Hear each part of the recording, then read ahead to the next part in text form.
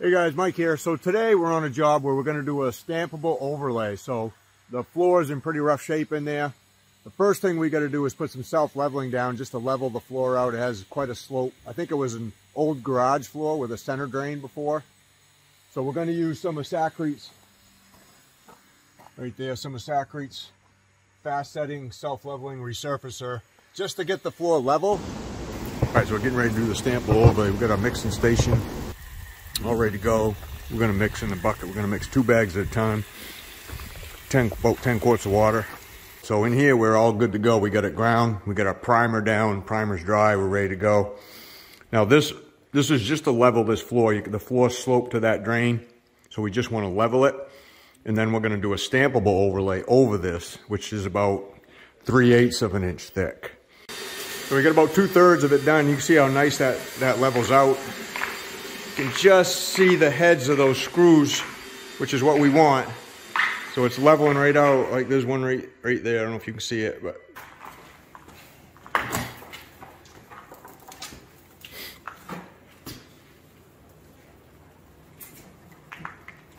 I'm just kind of moving it around, leveling it to the screw heads, and the floor's getting nice and leveled out. We got a little bit left to go. Yeah, we got it all in, got it all self-leveled. So that's the base for another floor stampable overlay. All right, so we're doing a stampable overlay today. We got our T1000 Butterfield stampable overlay bags. This is our mixing station all set up. We got a bucket we're using for mixing. We got Columix's mixer here. Columix, so we got our brand new mixer. We got a backup mixer just in case. All right, we got our stampable overlay all down. Probably took us 20 minutes or so to do that.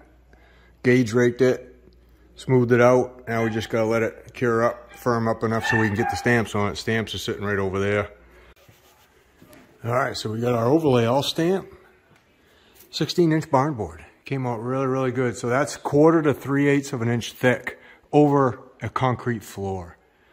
So if you're wondering how you can get stamped concrete in your house, you've already got concrete there, this is how right here.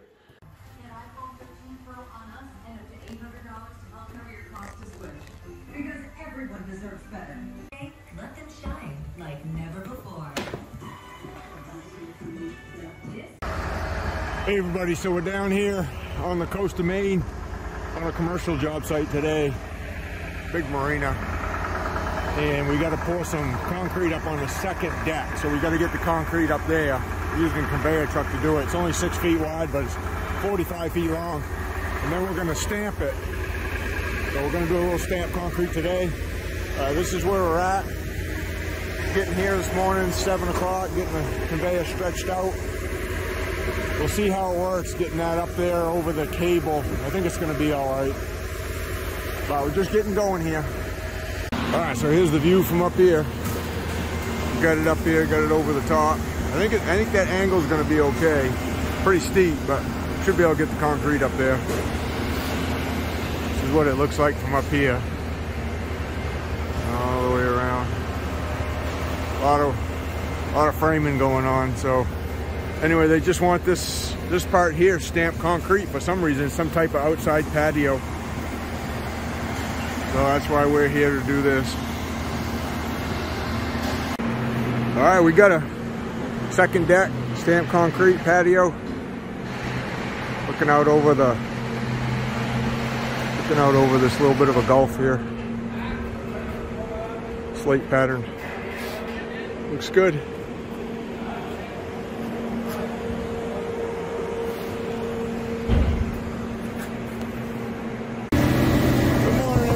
So this morning we got a garage and a breezeway to pour with a little bit of step in it down to another little slab. Getting ready to pour that. I don't know if you can see, but kind of spitting snow a little bit. Supposed to be a pretty nice day today though. So this garage is 28 by 23. It's going to slope to the front. But right now we got to get some really dry stuff in that step so we can hold that step. And then we're going to shape it. Just shape it down into that rat slab. Here it comes.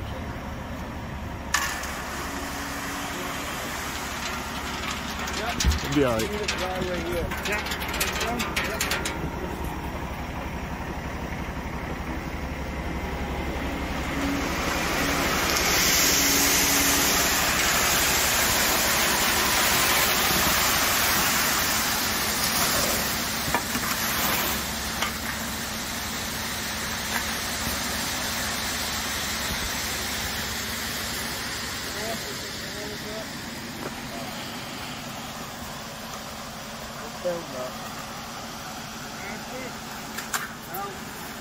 So we'll just get enough in there just to hold that step for a little bit, and then we'll give it a drink, pour the garage, and we'll come back to this.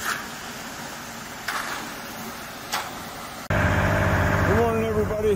So got another job here. We got a patio and a garage we're doing. We tried to, you can see the access we got here. We tried to get him in around the outside of the garage, but we just couldn't get enough reach. It's kind of soft. We needed to get him back to the patio, which is on the back of the house. I'll show you here. And the conveyor just wasn't long enough to reach from the first spot. So we had to back him inside the garage in order to get access. This post was kind of in our way here, and this front tire was sinking way over there, so we couldn't get it back any further there. But looks like it's going to work out all right. So we got that patio to do down there, and then we got the garage floor to do after. That's what we're doing here today.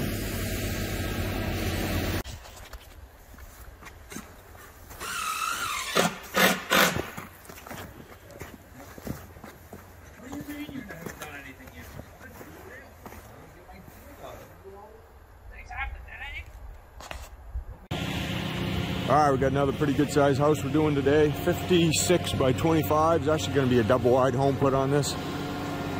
We got 4 inches of concrete going down. We got a 6 mil vapor barrier down. First truck just showed up on the job about 7 a.m. We got 10.5 yards on each truck. We got our 3,500 pound mix. We got hot water, about 110 degree water in there. We're using some bag flake accelerator just to give it a kick because it's pretty chilly still. And this is where we're at today. All right, second truck here, mixing up. He's usually cooler because he's later in the batch process. Sometimes the water cools off, so they don't allow the boiler to heat back up. So let's check his concrete.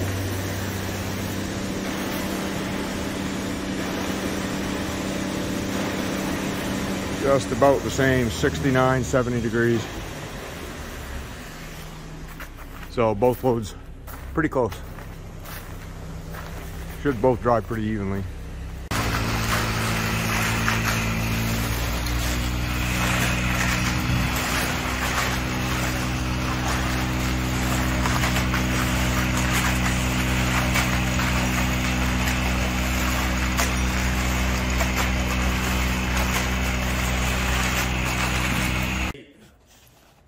As a team, I watched until 9:30.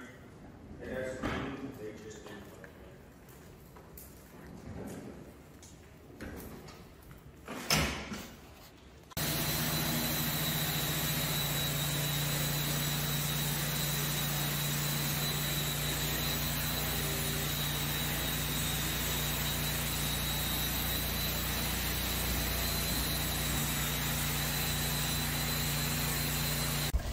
I want to throw that big trash can in the back of your truck. Okay.